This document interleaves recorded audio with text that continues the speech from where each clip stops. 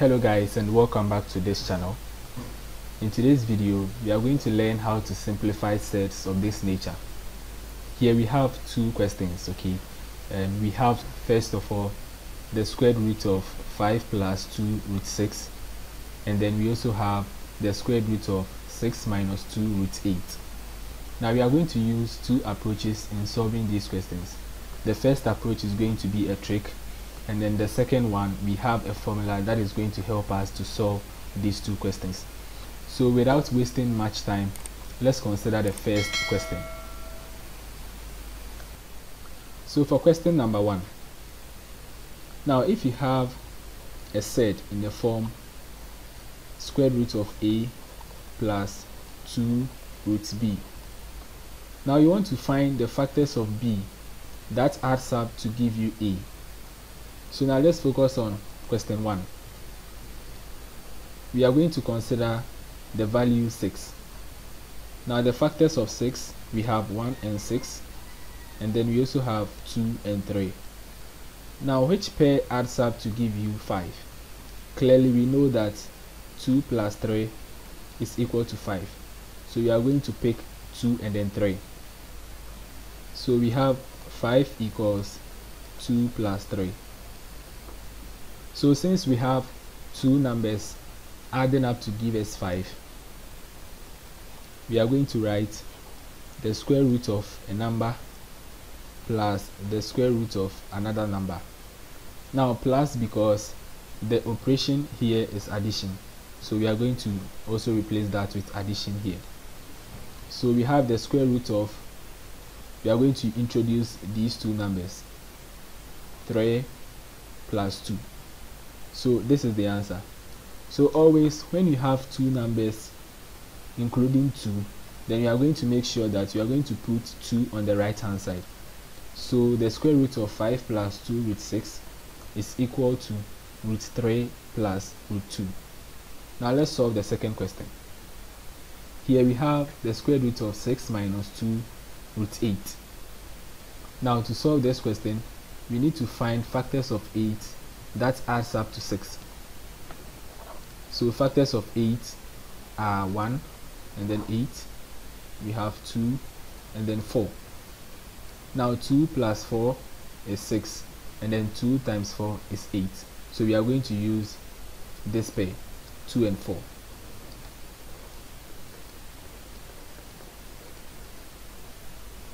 So here we are going to write the square root of a number minus the square root of another number.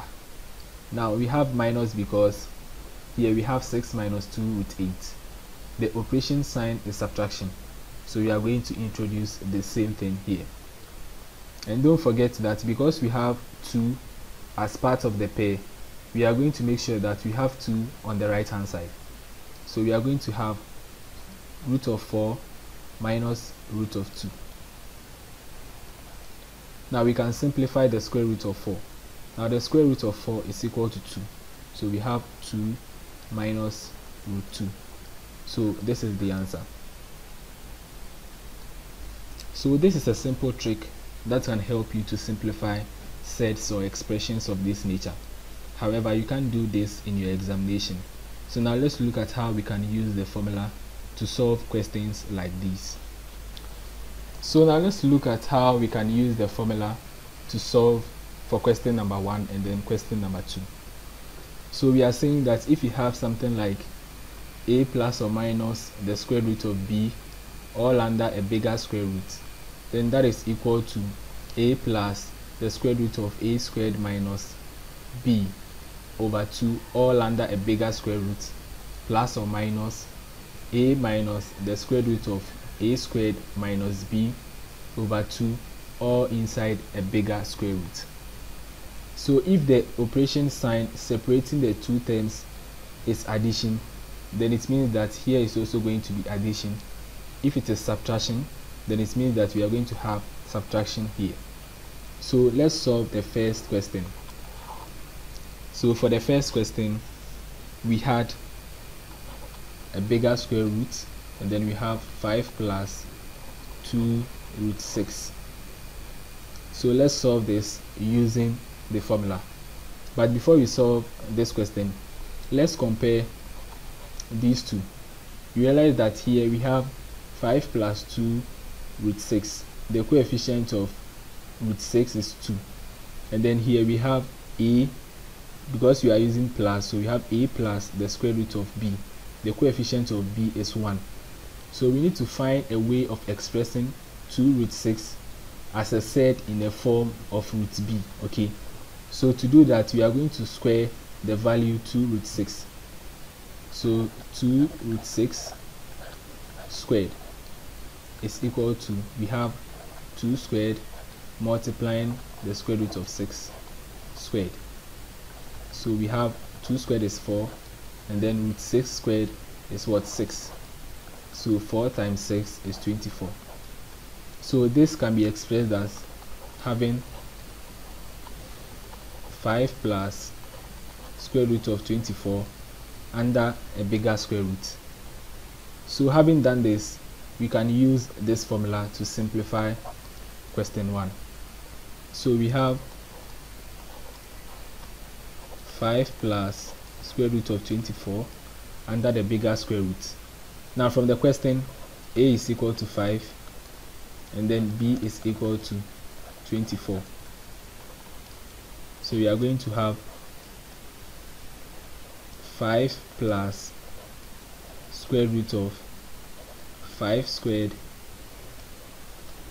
minus 24, all divided by 2.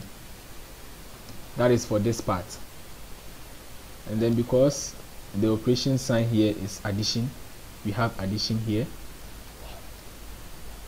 Now we are focusing on this part. So we are going to have 5 minus square root of 5 squared minus 24, all divided by 2. Now let's simplify. So we have the bigger square root, and then we have 5 plus, now 5 squared is 25, and then 25 minus 24 is 1. So we have the square root of 1 divided by 2 plus, we also have 5 minus 5 squared is 25 minus 24 is 1. So minus the square root of 1 divided by 2. Now the square root of 1 is 1. So we are going to have 5 plus 1 divided by 2. And then here we also have 5 minus 1 divided by 2. Now 5 plus 1 is 6. And then 6 divided by 2 is 3. So we have square root of 3 plus 5 minus 1 is 4. And then 4 divided by 2 is 2. So our final answer is root 3 plus root 2. So now you understand the reason why when solving with a trick, we are asked to put root 2 on the right hand side, so that when the operation sign is subtraction instead of addition, you don't end up getting a different answer. So now let's move ahead and solve the second question. So for question number 2, we have 6 minus 2 root 8 inside the bigger square root, and then we are going to simplify this expression. So like we did in the first example, or in the first question, we need to make sure that this 2 root 8 is in the form of root b. Now here we have negative, okay, so you can ignore the negative. Let's focus on 2 root 8. So we are going to square 2 root 8. So we have 2 root 8 all squared. So we are going to have 2 squared times root 8 squared. And then 2 squared is 4. So we have 4 times 8. And that is 32. So we can express this as 6 minus the square root of 32. So after getting this expression, we can use this formula to simplify this question. So from the question, a is equal to 6 and then b is equal to 32. So we are going to have 6 plus the square root of 6 squared minus 32, all divided by 2. That is for this part. And because we have subtraction here, we have minus the square root of, that is the bigger square root. Inside it we have 6 minus square root of 6 squared minus 32, all divided by 2.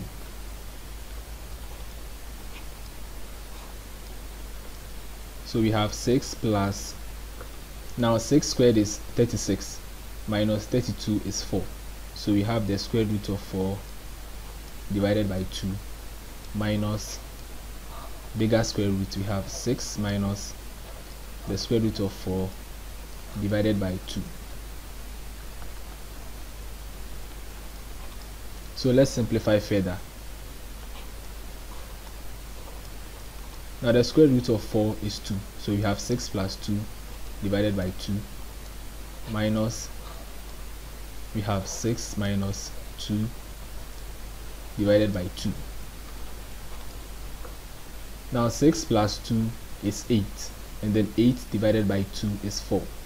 So we have the square root of 4 minus 6 minus 2 is 4, and then 4 divided by 2 is 2. Now the square root of 4 is 2. So we have 2 minus root 2, and this is going to be our final answer. So that's it for today's video. Do well to subscribe to the channel, like the video, and share among friends. Hope to see you in my next video. Bye bye.